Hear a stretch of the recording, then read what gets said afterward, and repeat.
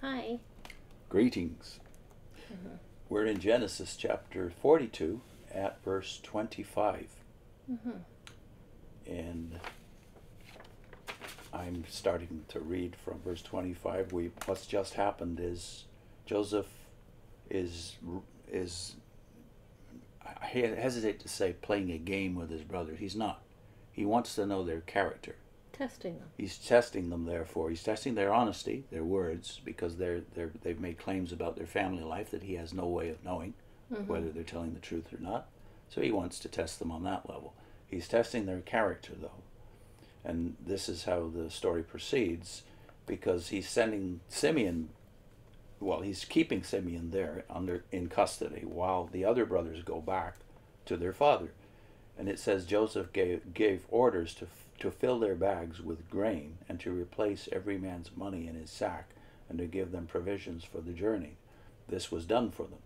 Then they loaded their donkeys with their grain and departed. And as one of them opened his sack to give his donkey fodder at the lodging place, he saw his money in the mouth of his sack. He said to his brothers, "My money has been put back. Here it is in the mouth of my sack." At this their hearts failed them, and they turned trembling to one another, saying, "What is this that God has done to us?" When they came to Jacob their father in the land of Canaan, they told him all that had happened to them, saying, "The man, the Lord of the land, spoke roughly to us and took us to be spies of the land. But we said to him, 'We're honest men. We have never been spies.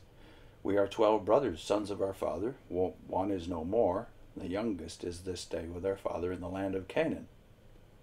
Then the man, the lord of the country, said to us, "By this I will know that you are honest men.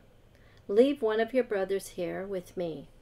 Take food for the famine of your households, and be gone. And bring your youngest brother to me, so I shall know that you are not spies, but that you are honest men. I will grant your brother to you, and you may trade in the land." Then it happened, as they emptied their sacks, that surprisingly each man's bundle of money was in his sack. And when they and their father saw the bundles of money, they were afraid. And Jacob their father said to them, "You have bereaved me. Joseph is no more, Simeon is no more, and you want to take Benjamin. All these things are against me."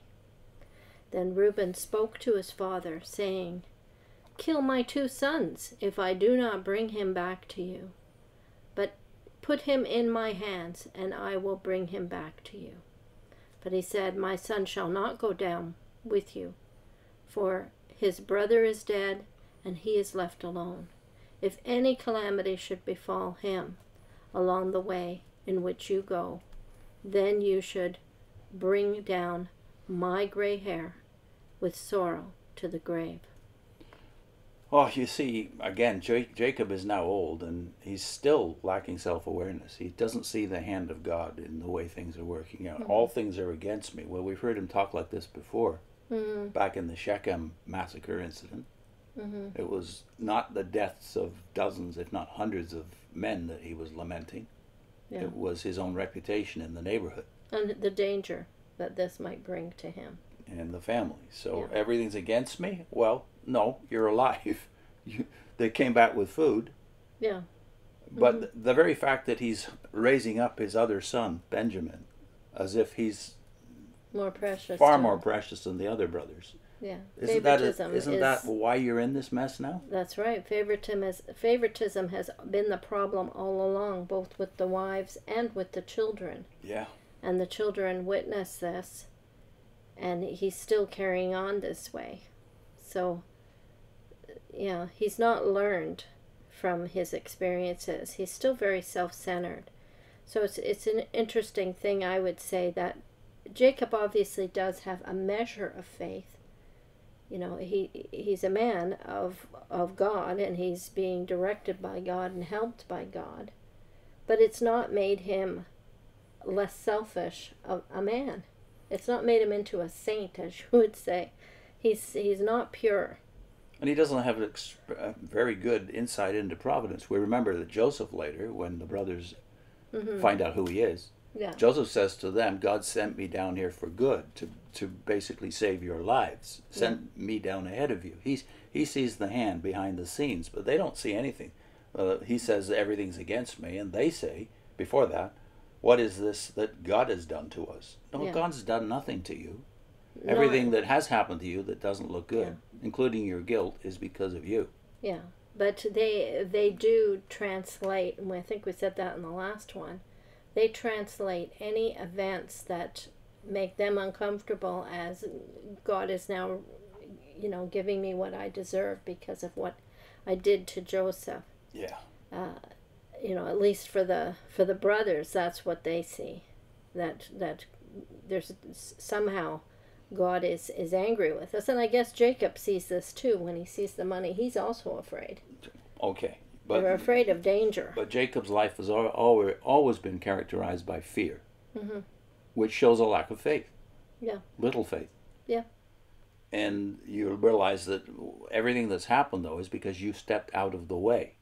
Mm-hmm. And I remember that text in Genesis 18 where God says, after he renames Abraham, father of nations, he says to Abraham, I have become acquainted with you because I wanted you to teach your children to keep my way. Mm-hmm. And these children are not keeping God's way. They're not acting in faith much of the time.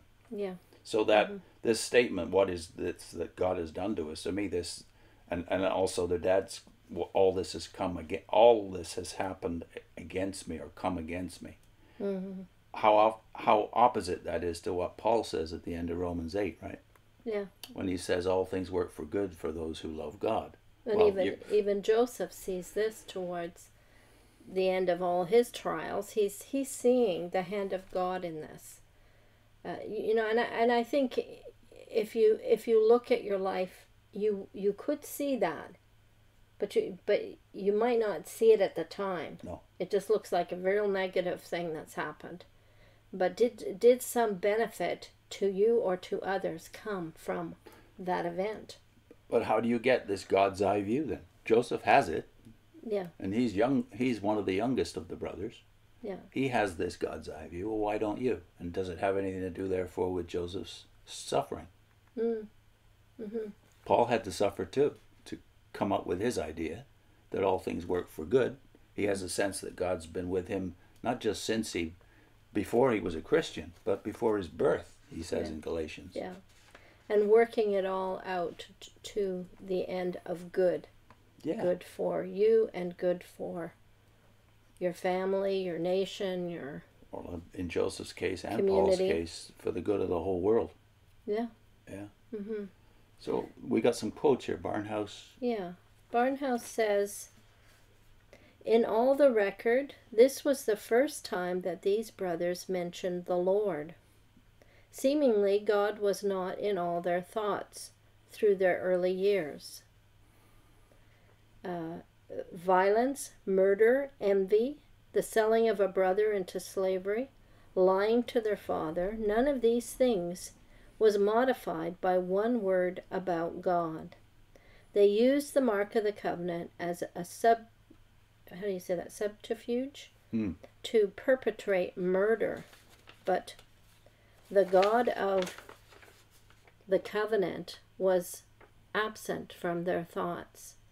Now, with conscience aroused, memory active, and fears large, they saw God in the actions of the unknown Joseph. The goodness of God is used to lead us to repentance. And here it was taking effect. That's a really good insight there. I hadn't noticed that they had never mentioned God before. But they did implicate God. But what he's talking about there is the massacre at Shechem again. Yeah. They use circumcision, the mark of the covenant, to trick people. Yeah. Yeah. To murder people. Mm-hmm. And they're like their father, who yeah. used the covenant as an excuse to. Mom did too. Yeah. To trick their father. Yeah, but there's no sensitivity to God. But the fact that God uses even your sin to your advantage, to bring you to repentance. This is desire all along is to bring these men to a position of repentance. And it seems to work. Mm-hmm. They seem to be changed by the time they get reintroduced to Joseph. Mm-hmm. Here's Campbell Morgan on it. This was not the language of faith, and yet surely no one can criticize him, for the outlook was dark enough. Talking about Jacob's remark again here. Everything's against me. Had he been a man of simpler faith, perchance he might have been able to say, all things work together for good. This was actually so, for those things which seemed to be against him were working together for the restoration to him of his long-lost son, and for the moving forward towards completion of those gracious purposes for which he and his father stood. We may surely learn, as we listen to the wail of Jacob, that it is never wise to measure the facts of any hour by the limitations of our own vision. Mm-hmm. And here's John Calvin. But the chief burden of the evil was the temptation which oppressed him, that the promise of God might prove illusory and vain, for he had no hope except from the promised seed. But he seemed to be bringing up devils at home. Calvin's usual bluntness, so he's bringing up devils. God has to help these men to a firmer faith, right?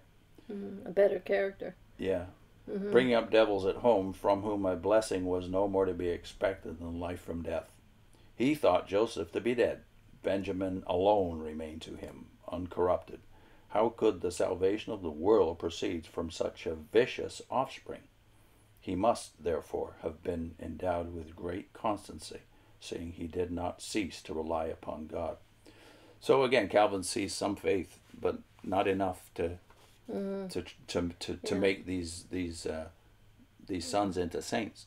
Poor perception even of your own, which you can see that oftentimes you don't see things that others would see if they were looking in on your family. Right? Surely you can say that 36 or 7 years ago you didn't see the light at the end of the tunnel.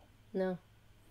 Everything was against you. Yeah. Don't use your present circumstances or emotions as the determining factor of whether or not God is doing anything. Yeah. Mm-hmm. The link is William Wilberforce, Providence, the hidden hand of God in shaping great Christians. Good. See you next time.